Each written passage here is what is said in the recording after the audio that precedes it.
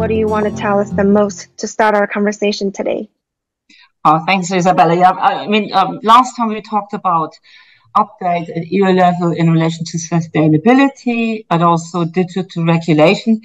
Just because, you know, how we've tailored the session and how things flow at the moment at EU level, I think it would be most beneficial to focus on the sustainability framework and what's happened here.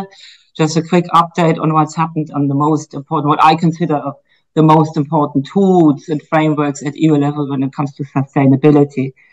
Just a little reminder, we all remember, so sustainability or ESG, which is very often used interchangeably, that's, you know, that's not new, that's existed for a long time, but it got a different driver, one would say, when, you know, the United